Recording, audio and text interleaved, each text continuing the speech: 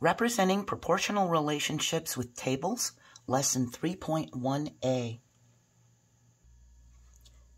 In 7th grade math 4.2, we learned that a proportional relationship is a relationship between two quantities in which the ratio of one quantity to the other quantity is constant. Here we have 1/2, 2/4, 3/6, 4/8, 5/10.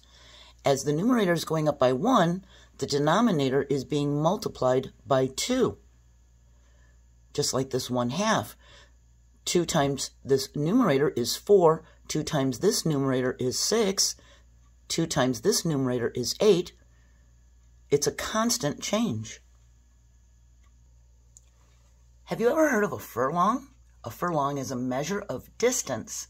1 mile is equal to 8 furlongs. It's almost obsolete. It's still used in horse racing. So here we have a table for distance in miles and distance in furlong, and 1 mile is 8 furlongs, which means 2 miles is 16 furlongs, 3 miles is 24 furlongs, etc. Every number in the bottom row is 8 times the number in the top row. So if you remember, columns go vertically and rows go horizontally. We can use the data in the columns to find the ratio of the distance in furlongs to the distance in miles. And we can write each ratio in simplest form. So for furlong to mile, so think of this fraction bar as the word 2. We have furlong to miles. Well, that's going to be 8 to 1. And if we have 16 furlongs to 2 miles, its simplest form is 8 to 1. And 24 furlongs to 3 miles is in simplest form is 8 to 1. They're all 8 to 1. All of the ratios are equal to 8 to 1. So for furlongs to miles, we have an 8 to 1 ratio. If we know a distance between 2 points in miles, we can find the distance in furlongs by multiplying the miles by 8. If we have 6 miles, we can just multiply 6 times 8 and know that it's 48 furlongs.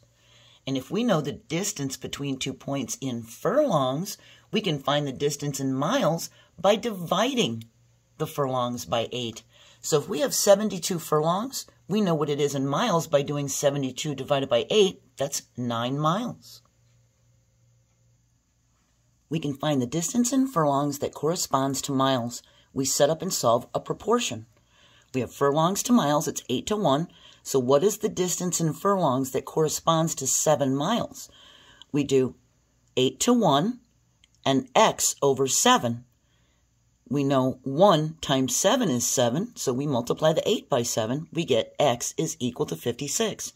56 furlongs corresponds to 7 miles. We can use a pattern to extend the table. We have our distance in miles and our distance in furlongs. 1 mile is 8 furlongs. So to complete the table, we multiply each number of miles by 8 to get the quantity of furlongs. We have 7, and 7 times 8 is 56.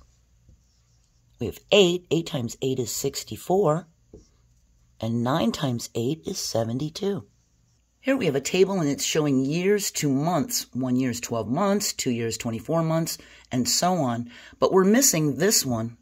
The ratio of years to months is 1 to 12, and we can complete the table by setting up a proportion.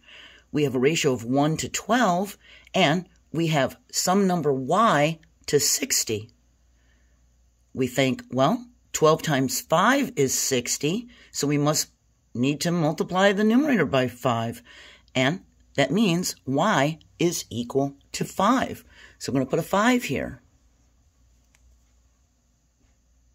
Our proportional relationship was 1 to 12 is equal to y to 60.